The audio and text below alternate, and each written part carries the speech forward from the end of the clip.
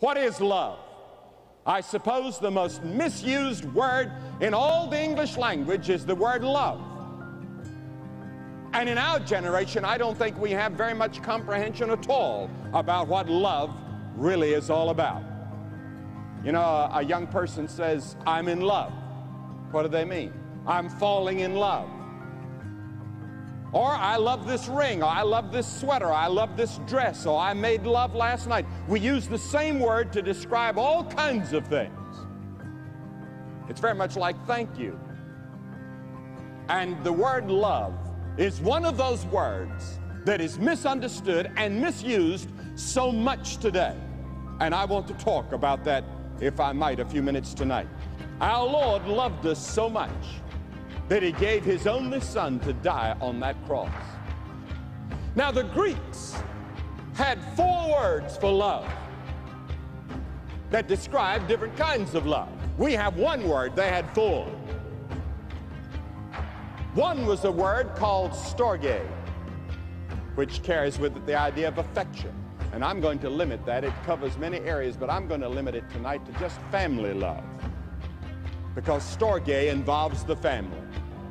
And then secondly, the Greeks had another word, the word eros. And the word eros refers to sensual or sexual love. That's where we get the word erotic from. And God's love affects eros.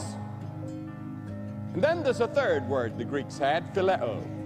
That carries with it the idea of very strong friendship. We get our word philanthropy from it. We get our word philharmonic, the love of music, or Philadelphia, the love of city of brotherly love. And it's the word that Peter used when Jesus asked him if he loved him. And he said, you know that I love you, Lord. He used this word. But Jesus wanted another word. He wanted a deeper word. Agape love. This is another word that the Greeks used. They invented this word for the New Testament. This is God's love. And God's love affects the family, and God's love affects eros, and God's love affects phileo. All the other loves can be influenced by agape love. Agape love is a supernatural love, a love that we know nothing about apart from God. It's God's love. It's so deep and so wide and so high and so great and has such dimensions to it that no words in any language can describe it. It's a love that God has for you, that in spite of the fact that you were rebelling against Him, in spite of the fact that you were a sinner, in spite of the fact that you broke His laws, He gave His Son to shed His blood. In spite of everything we've ever done, God loves.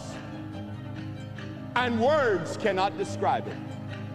And God says the moment you receive His Son as Savior, He gives you the Spirit of God to live in your heart, and the Spirit of God produces this love in you and through you.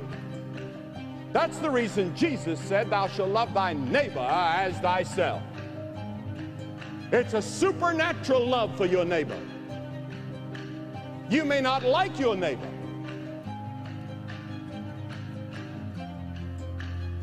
but you can love your neighbor